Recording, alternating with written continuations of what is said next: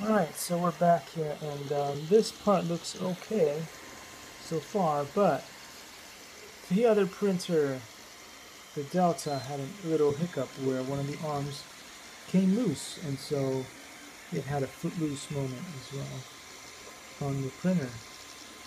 And yeah, aside from that, the print looked perfect, and then it made this squiggly mess on top. Wow. Anyway, you never know what's going to happen, right? Never a dull moment with 3D printing.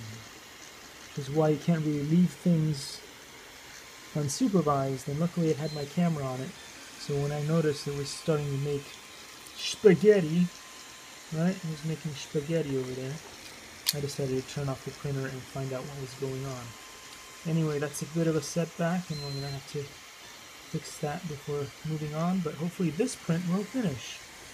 We've got about, 17 minutes left on there. Thanks for watching, and I'll see you next time.